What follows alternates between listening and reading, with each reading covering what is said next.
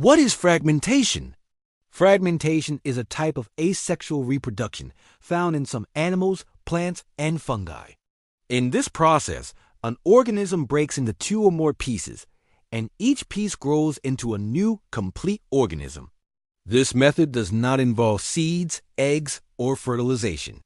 It is common in simple organisms like starfish, planaria, algae, and fungi. For example, if a starfish loses one of its arms, that arm can sometimes grow into a whole new starfish.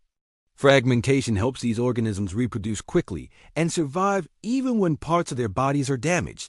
However, since there is no mixing of genes, all the new individuals are genetically identical to the parent.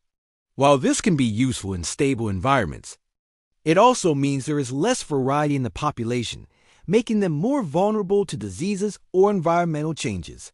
Fragmentation shows how amazing and diverse nature's reproduction methods are.